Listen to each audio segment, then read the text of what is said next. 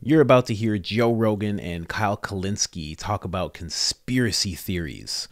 And anytime these political guys, they talk about conspiracy theories, they tend to get really cocky. Like, they're really, really definite on what's absolute nonsense and what's actual fact. And I really think that's funny because in the past 3-4 years, as time goes on, a lot of things that were conspiracy ended up being true. So I just want to watch this clip and have them talk about that. And then we're going to connect conspiracy theorists, the left and the right, and the thing that they all have in common that I don't think Kyle Kulinski actually sees. This is episode 1935, Kyle Kulinski with Joe Rogan, of course. And we're at 30 minutes, 0 seconds. All right. Coach Colin, coolest high performance coach in the world. Subscribe. Let's go. Change the way people would see a narrative. Remember when you had Mark Zuckerberg on? Yes. And Zuckerberg was like, yes, yeah, the FBI reached out to us and they said, you know, hey, there's going to be a disinformation dump from Russia coming. And so we were ready when the Hunter Biden thing dropped. Yeah. And it's like, okay, well, this is a perfect example of they were just wrong. They said, oh, this isn't Hunter Biden's laptop. You know, it's no big deal. This is just Russian disinformation. Yeah. And then it turns out it was his laptop. And so, and Mark Zuckerberg was almost doing a victory lap by saying, hey, I only suppressed it in the algorithm, as opposed to banning it. He was like, oh, I didn't ban it, so therefore I'm, you know, good on me. I don't think he was doing a victory lap. I think he was just being accurate, and it seemed better than the way Twitter handled it. Right, and it was, but it's still, this is exactly what we're talking about, the algorithmic suppression, where it's like, look, just let people decide for themselves. And yes, you're going to have the occasional circumstance where maybe a flat Earth video does get 2 million views, Dude, I right? love a good flat Earth video. Yeah, that's the thing. Like, sometimes these conspiracy theories, if you look at it as just like a creativity thing, it's interesting, right? Like, oh my God, they can find a way to make a case for a position that's so absurd where it makes you go, huh. Exactly. but that's okay, right? And some people will fall down the rabbit hole, and that sucks. But I do think you have to have some degree of faith that most people are going to be like, yeah, no, this is kind of bullshit. Isn't it interesting though? Because like that kind of stuff doesn't work on you, right? If someone talks about hollow Earth and there's dinosaurs living in the lava, and like it's not going to work on you. But the concern is that it's going to work on some people, and what they'll use as an example is things like QAnon, right? And which sets up January 6th. But then they'll ignore the fact that the FBI has agent provocateurs that are instigating these people to go into the Capitol. So they're only talking about the dangers of QAnon. Like, what about the dangers of the federal government riling these people up, or agents from the federal government who are just trying to accomplish something that's going to enhance their career? Yeah. Like we talked about last night. That's right. And you know what? The way I think about that is very simple. If QAnon is spreading like wildfire, and it's batshit fucking crazy, which it is, then the burden is on people like me to explain, hey, here's why this is batshit. Here's why this is wrong. Let me show you how these things don't match up. Let me show you. And again, the issue is if it's coming from an independent voice, if the debunking is coming from an independent voice where, like, you know I'm not beholden to anybody, I'm telling you what I really think, and I'm very detailed in responding to it, then that's eventually how you win on that front. You're not going to win just by saying, just totally ban it, because then, you know, we had a conversation the other day with a guy in the airport who was totally convinced, sweet guy, very nice, and then all of a sudden, out of nowhere, he brings up, you know, I think Trump won. I think Trump won the election. And there's no way that Biden guy won. And it's like, you know, I don't want to create more people like that. You need to, I need to be able to respond in real time, bring a convincing case, and then just make people go, okay, at the very least, I'll move to agnosticism as opposed to believing an incorrect thing. Right. And the QAnon thing, like, that's why Into the Storm was so important.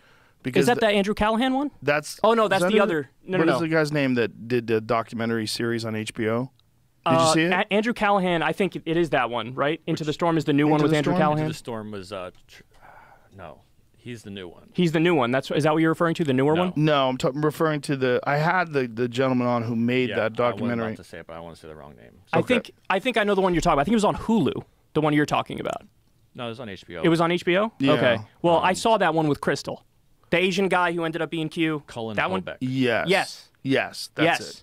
That was a great one. Good It was documentary. amazing. Yeah. Because that's the only way you're going to really unravel that. Correct. And then you get to see, like, oh, these people got duped, and this is why, and this is like what's attractive about it, that these people are on the inside, they understand the secrets, and everybody's being lied to, and they're going to fucking bring back the real government, and This was the other one you're talking about. Yeah, this was the newer one with Andrew Callahan. Oh, This Place Rules. He also did. This was also about QAnon, but I saw the one you were just talking about. I didn't see this new one. I saw the one you were talking about, and it was a very, very good documentary. Very good documentary. Well, it's very good because you get so deep into the motivations behind these people. They're all a bunch of like social outcasts and weirdos, and they find this group, and it gives them meaning, and then it becomes their whole identity. That's a lot of these people are just looking for something to care about, just looking for purpose, just looking for meaning, and they would rather take a wrong answer than they would something that's right, but nobody makes a case for the thing that is right. Yeah.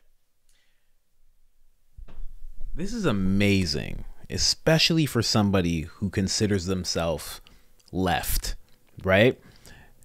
Left, right? Like, that's exactly what you are. When you're on the left or you're on the right, you're exactly like that person that he's like, you know, kind of scoffing at these QAnon people. You're the same thing. You wanted to belong. You feel like you're on a side that knows the secrets and understands, and this other side just doesn't get it. And if they could just understand what we know, because we know fact. We know fact. And if they could just understand what we know, they would be on our side. Of course. I mean, our side's right, fellas? A bunch of purple-haired people are like, yeah. And then the same thing on the right. Like, it's the exact same thing. And that thing that I was talking about that connects all three of these types of people is tribe. You just want to be a part of a tribe, you know? And I think it's so silly to look at one tribe and be like, well, they're ridiculous. But me, I'm over here and I'm not ridiculous. Like, there were people on the left that were like, Biden is going to be an articulate statesman. He's going to be the white Obama, and it's going to be wonderful. And then he gets out there and you're just like, oh no, what happened? Oh no. Right? There's people on the right who thought certain things were going to happen. They thought Trump was going to like just be like, I'm still the president and I'm not leaving. They really thought that. There's right and wrong on every side, and including that middle side of like conspiracy. But like, it's so funny as they're talking about Hunter Biden's laptop. Well, before it was realized that it was his laptop, that was a conspiracy. Do you know how many people would laugh at you if you were like, that's Hunter Biden's laptop and he's smoking crack and doing all this stuff? They'd be like, yeah, okay, buddy. Like, that's ridiculous. That doesn't happen. That's Biden's son. How dare you? And then it came out. It just shifted from conspiracy to fact. That was it. It just shifted. And it's like they kind of act like they forgot that part, right? And I'm not saying QAnon's a real thing. I don't even know much about QAnon, to be completely honest. But like, you can't sit around and just be like, this is a ridiculous conspiracy theory and it will never be proven as right, as you're talking about the Hunter Biden laptop conspiracy. You know why they don't why they don't think of it like that? Because it got proven as fact. You got to give things time, is what I'm really saying when it comes to this type of stuff. You really do. I don't know.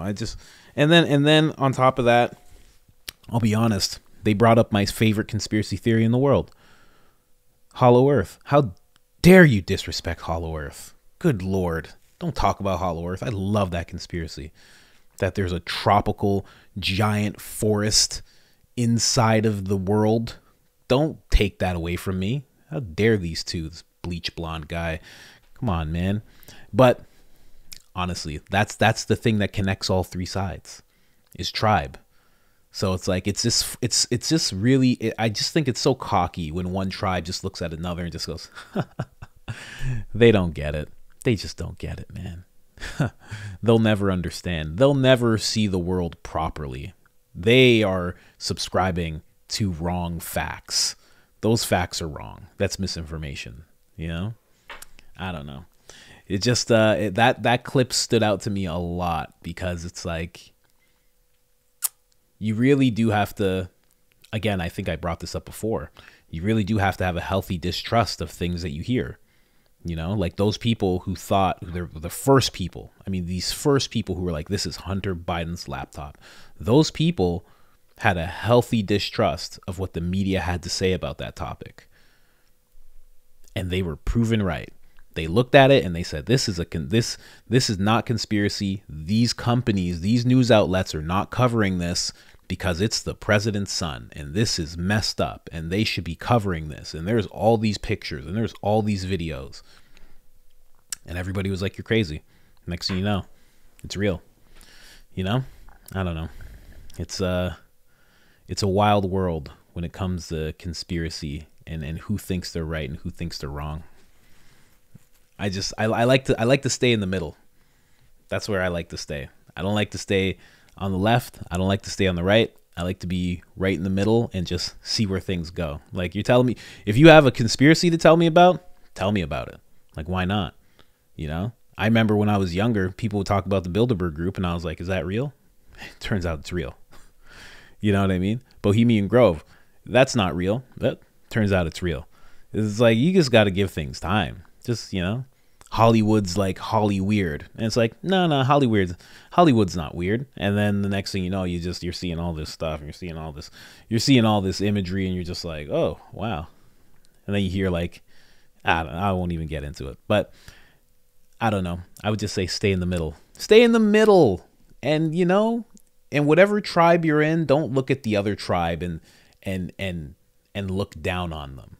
Because what they know, what you think, the nonsense that you think that they have, like if you think they're thinking nonsense, eventually they'll be proven right on something. There's no way the other side, every single thing they think is nonsense. There's no chance. That's just not going to happen. Both sides have equal points, and a lot of conspiracies end up being fact. So it's like, it's best to just shut your mouth and just wait. Just wait for the facts. But that's it. I'm out. Peace.